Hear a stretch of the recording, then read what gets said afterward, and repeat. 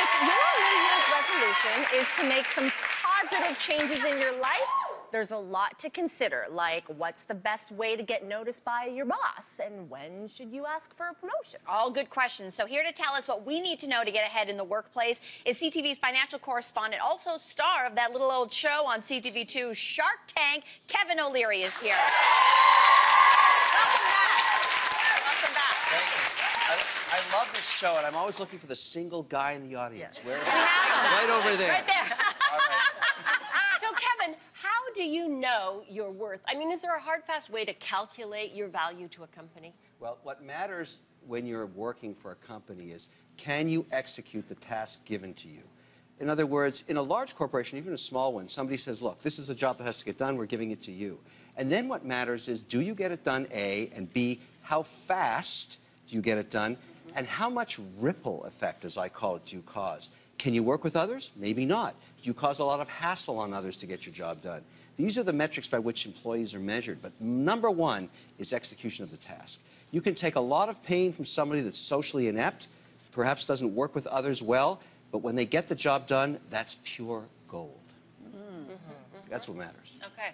Can you let your work speak for itself, or should you be bragging about your accomplishments to your boss? Very dangerous to brag. Really dangerous. Lainey? Because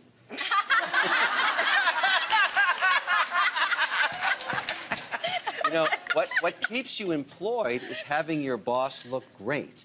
And when all of a sudden you try, and bragging is often perceived by a superior as you trying to pass them on the freeway to the top of the company. Not a good look. Not a good, and so you cause yourself a lot of grief when you do that. You've got to be a politician when you're an employee. You've got to understand when to take and when to give and what to say and what not to say.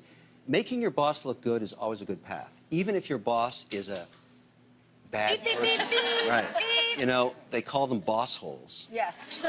And so, because eventually, whoever is the superior of the boss hole gets rid of them, but looks at you as gold because you helped that boss achieve the goals that had to be achieved. I find great employees are ones that know they have to get their job done, don't make a lot of noise doing it, but everybody starts to understand that they know what they're doing. And they naturally rise up like cream to the top. That's what happens. Just get your work done. Stop whining about it. Just do it, and good things will happen to you. It's that simple. What if you think you deserve a promotion? So there's two ways to go about that. Bosses are often ready for you to come at them in January, at the beginning of a year, with a new budget in place, particularly in big companies, to sit down and say, look, we're going to do a review of you from last year, which generally is part of the process. Yeah. What's good, what's bad about you, what you did well, what you didn't. That's the time to say, listen, I think I did a great job. We've just recognized it in my review if it did go well. I'd like you to give me a raise. I'm looking for, let's say, 5 to 7%. Generally, they're already ready for that. Now, in the middle of a year, there's another tactic that works, because this happens to me in all my companies. Let's say there's a big opportunity. Let's say one of your companies gets a new client, and they're huge, and there's a huge amount of work to get done, and it's got to be done in a short period of time. Step up to the plate, go to your boss and say, look, I can do this for you. I can make this happen. I can achieve the goal, but I want recognition if I pull it off. Let's talk about what you're going to do for me. If I make this work for you, I know it's July, I'm going to trim my holiday back or work extra hard. If I get it done, I want a raise now, or I want a bonus, or I want some showmanship of appreciation for why I'm doing this for you. Pre-negotiating that is a very cool move, because the boss wants it done. If they believe you can do it, they'll pay anything to get it done. I've done that many, many times, saying, look, this doesn't even include your bonus next year. This is a one-time fee. You get this done, I'll give you $10,000. And I've paid that many times. And that gets the employees... I like the way you operate. Oh, yeah. Listen, you know, you go to work to make money. It's not there to make friendships. I mean, it's great that you can do that within a business, but you're there to achieve economic success for the organization, so you stay employed. And I think what really matters is great employees are perceived as gold to their bosses. They'll do anything to keep them happy because it makes their jobs easier. It's just like a big beehive all humming together. Now, when you're a bad bee, you end up on the ground outside. That's what happens. You always kill animal allergies when you come here. It's better than talking about killing people, right? I guess so. So you're mentioning the whole idea of interpersonal and inter-office relationships as well. So if you notice that an employee works better alone than as part of a group, for example, you mentioned this off the top, will that hurt their chances at success? It can in some cases, but today in a very technology-driven society, there's often places where, you know, individuals that work well by themselves can find a good niche in a company. For example, if you're a computer programmer, you're from another planet anyways. Oh. So, you know, and those people work very well by themselves. They're given goals. Sometimes they work 24/7. Sometimes they take a couple of days off. I've got guys that write code for me. I don't care if they show up as long as the code is written on time. They live in their own world. That's different than working in a highly social environment like fashion, for example.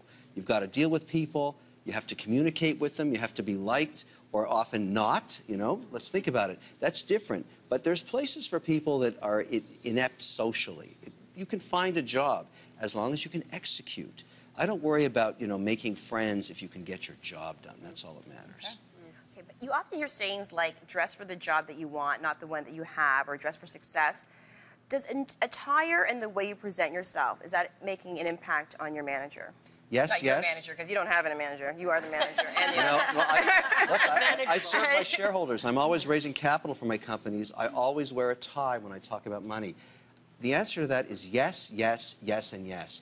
You have to dress appropriately, you know? You think about going into a bank or a financial institution or an insurance company or a large corporation, and you wear the same thing you wore Saturday night at a club? I don't think so. That's a bad outcome. If people are looking at you because you look hot, that's a bad outcome.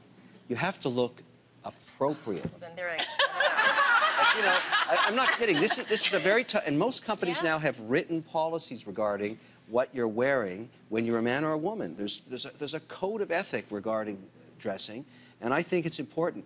I've always been a big advocate for getting a good wardrobe so that you have the appropriate clothing for your work environment.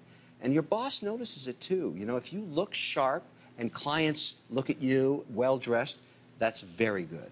And so that's an investment in yourself. You can buy very appropriate clothing inexpensively.